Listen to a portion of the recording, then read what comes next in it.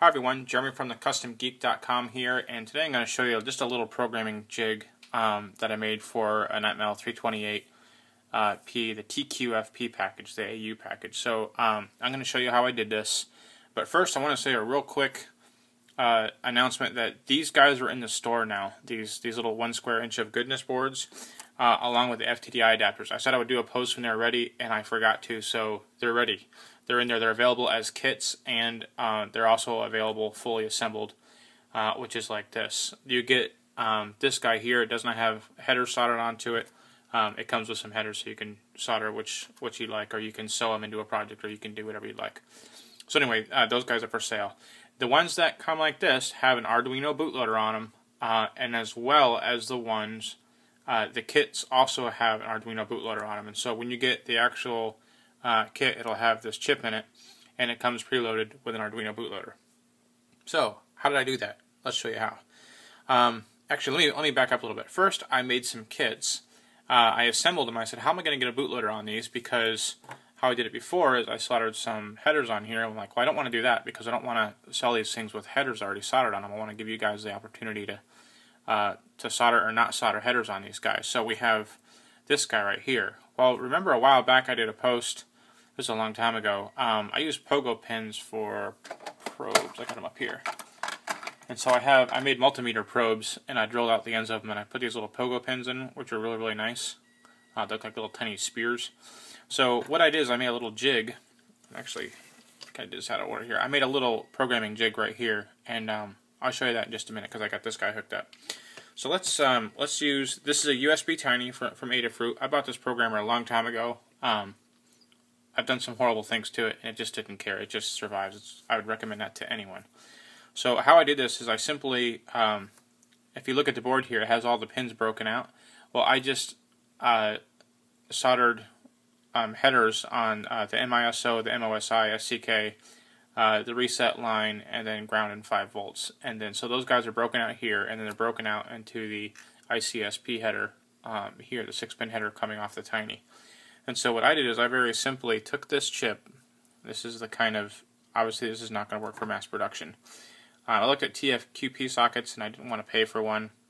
And I wasn't quite sure that I wanted one that was flexible, so I can do like 100-pin TQFP packages, as well as the 32-pin packages, as well as 44s, and I couldn't really find one. So once I'm confident that's lined up there, this is the just a little breadboard power switch, also from Adafruit. So if I switch this guy on, you can see that it has power now. So now I can go and I can upload a sketch through the header or burn a bootloader here, and then that'll go ahead and do that. You can see that red light on the background, and also too there's that LED that's showing the blink sketch. And so you can go ahead and throw different sketches in here, and that's just a great way to, as well as burn a bootloader. And so you can do that without soldering anything on there, and it makes for just a great way to do that for a small number of kits. Now, if you're doing mass production, obviously you need something else. Now there's a different sketch on there, and then when you're done, before you move your finger, turn this off, and then go ahead and move your finger, and then get rid of the square at the end of your finger. I learned not to press down too hard on these. I actually measured the distance with the feet, so I'm not bending the pins, and I haven't bent any pins yet. So I also, yeah, don't be the Jolly Green Giant when you press down in there. So that's this little programming jig. That's simply all I did. It's really simple. So let me show you something else I made. Is this guy here, which is this board. Now this board, when you plug it in, plug it in right.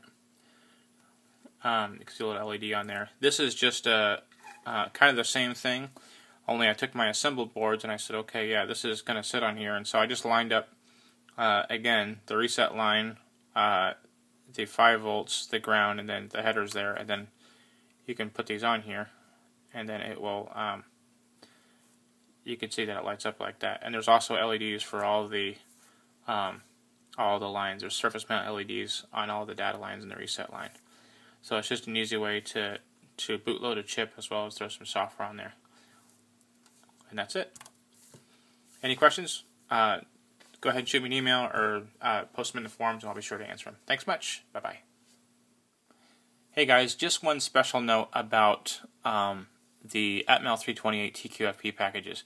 They have two extra pins, analog 6 and analog 7. I broke them out on this board so you have them here, but I want you to know that if you look at the data sheet, the rest of the analog pins are on port C, and port C is defined as you can make it an input or an output, and it has internal pull-ups and all that good fancy stuff. These two guys are in a class of their own. In other words, they are strictly analog inputs. They cannot be outputs, and they do not have any kind of internal pull-up resistors. So, with that being said, you cannot stick LEDs on them, as so often we are tempted to do for more blinky, but they are only analog read pins. So even if you want to put a switch on them, you have to do external pull-ups. There's no internal pull-up for them. So just to note when you're planning on projects for this guy and programming this guy, they're in the Arduino IDE. So they'll work and everything, but they only work as analog inputs. Thanks.